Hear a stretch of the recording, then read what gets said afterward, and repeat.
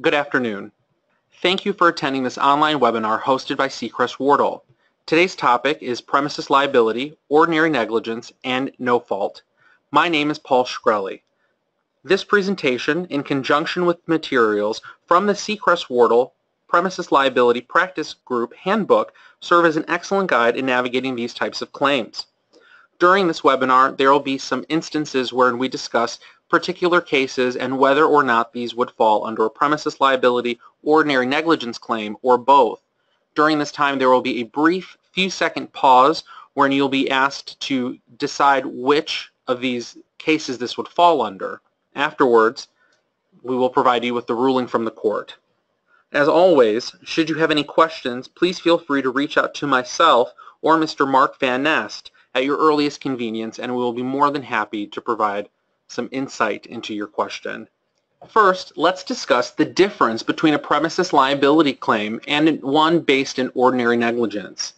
The primary difference between these two causes of action comes down to whether a defendant's potential liability arises from the defendant's conduct or a condition on the land controlled by the defendant. For example, let's consider a retail store employee who's been assigned to mop a floor. When preparing the mop bucket, they add too much cleaning agent to the bucket, and after they're done mopping, they leave a slippery, soapy residue on the tile floor after it's dried. Shortly thereafter, a customer then slips on the floor, sustains an injury, and eventually brings suit against the store. Was the cause of the plaintiff's fall the fact that the defendant put too much soap in the water? Or in other words, was the cause of the plaintiff's fall due to the defendant's negligence? Or was the cause of the fall a condition of the premises?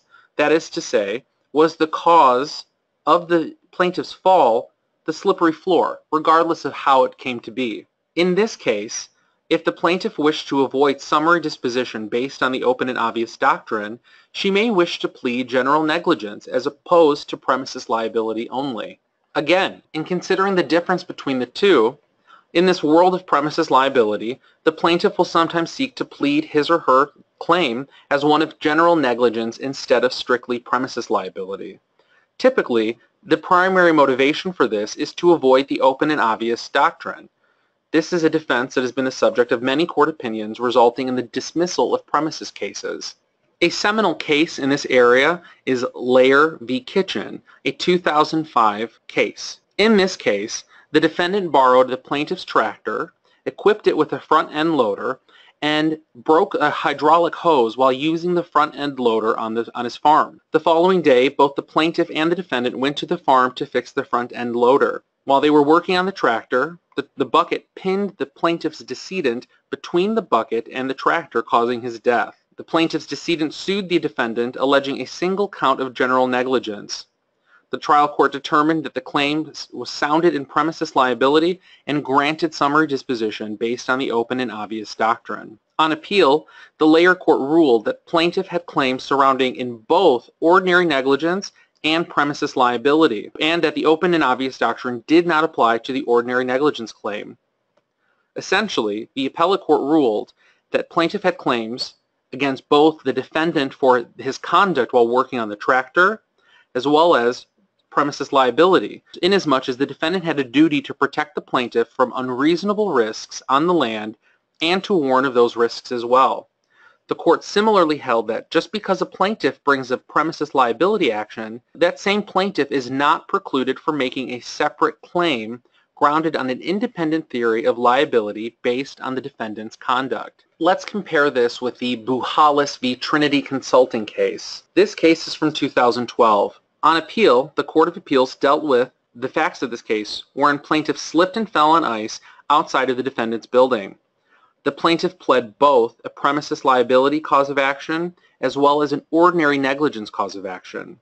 At the trial court level, the premises liability claim was dismissed based on the open and obvious doctrine, but the separate ordinary negligence claim survived. However, on appeal, the Buhalis court ruled that if the plaintiff's injury arose from an allegedly dangerous condition on the land, the action sounds in premises liability rather than ordinary negligence, and that this is even true when the plaintiff alleges that the premises possessor created the condition giving rise to the plaintiff's injury. Essentially, the court established the rule that even when a plaintiff asserts that the defendant caused the dangerous condition by some negligent act or omission, the cause of action is not transformed from one of premises liability into one for ordinary negligence. The Buchalis court ultimately ruled that the entire case should have been dismissed because it was founded in premises liability and therefore did not survive the open and obvious doctrine.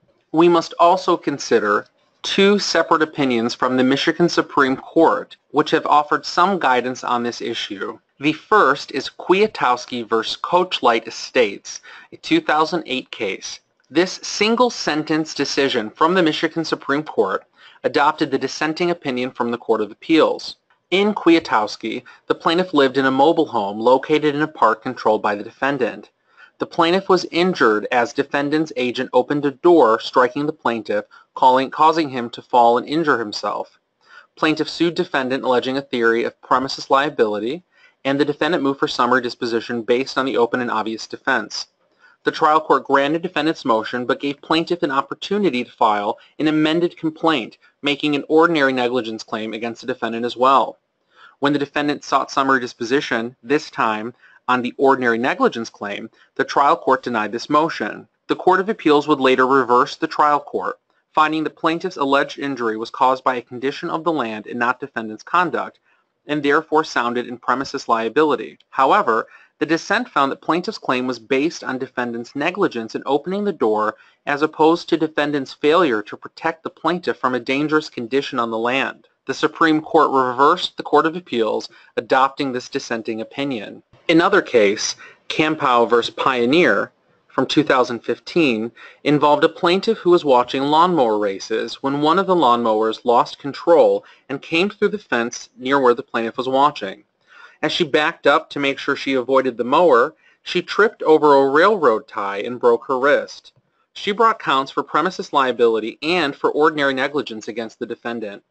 The trial court determined that the plaintiff's claims were sounded in premises liability only and dismissed the complaint based on the open and obvious doctrine. The Court of Appeals reversed the trial court in a 2-1 decision, holding that the open and obvious doctrine may apply to the plaintiff's premises liability claim. However, the plaintiff also had a valid ordinary negligence claim to which the open and obvious defense did not apply, inasmuch as the defendant breached its duty to safely design the track and operate the races. In another one-paragraph opinion, the Supreme Court overruled the Court of Appeals and reinstated the trial court in holding that the railroad tie was a condition of the land and was open and obvious. Similarly, on October 14, 2015, the Supreme Court heard oral arguments in Black v. Schaefer, and its opinion has not been released as of this writing. This case involves a plaintiff who was shot on the defendant's property by a gun owned by the defendant. The Court of Appeals found that the case was one sounding in ordinary negligence and not premises liability.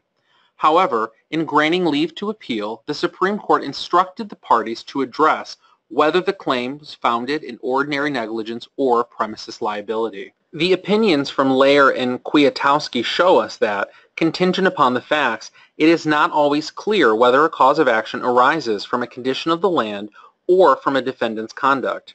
A plaintiff is likely to see a claim for general liability survive summary disposition when the defendant's actions are unrelated to the defendant's status as a controller of the premises or when the defendant's physical act directly caused the plaintiff's injury. Now, let's run through some examples wherein I'll provide a fact scenario and give you a few seconds to assess whether this would be found in premises liability, ordinary negligence, or both. There is an extensive list in the PLPG guidebook for your future reference, but in the meantime, let's see if you can guess the correct answer. Example 1, where a plaintiff was injured when the defendant's portable hot oil fryer tipped over when wind blew in the walls of the tent that the fryer was under, spilling oil.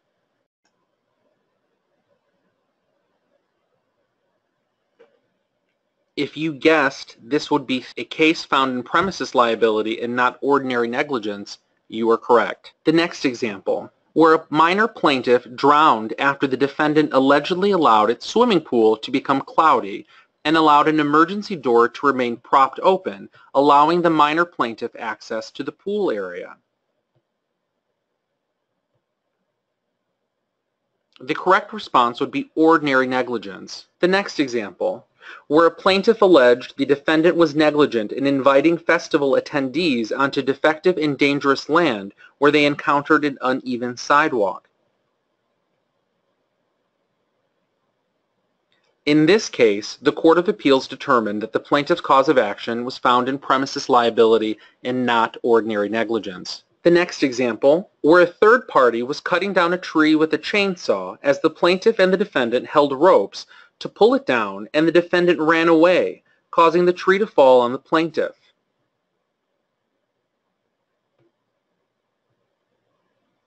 In this case, the Court of Appeals determined that the plaintiff's claim sounded in both premises liability and ordinary negligence. The next example, where a plaintiff fell and broke a bone while walking across a parking lot with uneven pavement grades. In this case, the Court of Appeals found that the plaintiff's cause of action was found in ordinary negligence and not premises liability. And our last example, where a plaintiff slipped on water in a service bay and fell while being escorted by an employee at an auto dealership. In this case, the Court of Appeals determined that plaintiff's claim was found in both premises liability and ordinary negligence. When you refer to the written materials in the Premises Liability Practice Group guidebook, you will see almost 30 examples of unpublished opinions. While these cases are not binding upon the court, it is clear there are some cases when a claim's basis in either premises liability, ordinary negligence, or both is easily ascertainable. Now we will talk about the interplay between no fault and premises liability. The first case we will discuss is Kemp v. Farm Bureau, a 2015 case wherein plaintiff sought no-fault benefits after injuring himself while falling in his driveway. When plaintiff fell, he was unloading personal items from the backseat of his pickup truck. In a 2-to-1 decision, the Court of Appeals ruled that plaintiff's injury had nothing to do with the transportational function of the vehicle, and therefore the injury did not arise out of the use of a motor vehicle as a motor vehicle. As such, the plaintiff in this case was not entitled to no-fault benefits. This case provides some guidance on the interplay between premises liability and a separate cause of action brought pursuant to the Michigan No-Fault Act. If the plaintiff in Kemp had injured himself in some other manner while attempting to retrieve a personal item from the back of his truck, for example, if he fell on uneven concrete while retrieving the item, according to this unpublished opinion, he would be precluded from no-fault benefits. However, under those circumstances, he may have a claim in premises liability instead. The next case we will discuss is Grantham v. Jiffy Lube in Allstate. In this 2011 case, the plaintiff took his vehicle to a Jiffy Lube for an oil change. After driving his vehicle into the service garage, the plaintiff exited his vehicle and began walking to the office area to pay. At that moment, he slipped in the snow-covered parking lot. While on the ground, the plaintiff saw there was oil underneath the snow. Plaintiff sued both Jiffy Lube and Allstate, his no-fault carrier. The trial court dismissed the claims against both defendants. With respect to the no-fault claim against Allstate, the trial court determined there was no genuine issue of material fact regarding whether the plaintiff's injury arose out of the use or maintenance of his motor vehicle as a motor vehicle. The injury was not directly related to the motor vehicle's character as a motor vehicle, and there was no causal connection between the vehicle and the plaintiff's injury because the injury was incidental to the oil change. With respect to the claim against Jiffy Lube, the Court of Appeals found that the snow presented an open obvious danger even though there may have been oil underneath the snow.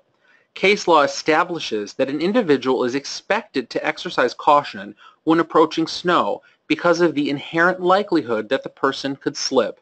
In another case, Jackson Ruffin v. Metro Cars from 2008, the plaintiff was injured when she attempted to exit a shuttle owned and operated by defendant and slipped on the shuttle's snow-covered steps, sustaining serious injury. Plaintiff filed an ordinary negligence claim against defendant and, on appeal, the defendant argued that the trial court erred by not instructing the jury on the open and obvious doctrine. The Court of Appeals held the open and obvious doctrine applies only to premises liability actions and that the case was not one found in premises liability.